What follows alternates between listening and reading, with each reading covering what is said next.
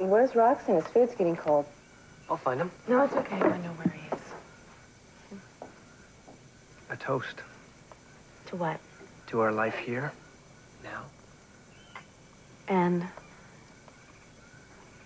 to wherever tomorrow takes us.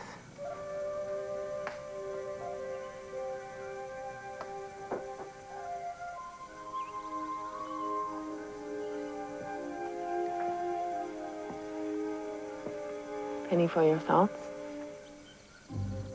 Overpriced at that. If anyone's damned around here, it's not you.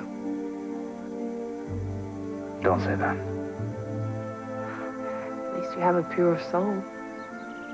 Last time I checked, mine was a little worse for wear. Well, that's why I'll always be around to set you straight. Dirty job, but someone's got to do it. Dinner is served. You said always. Did I?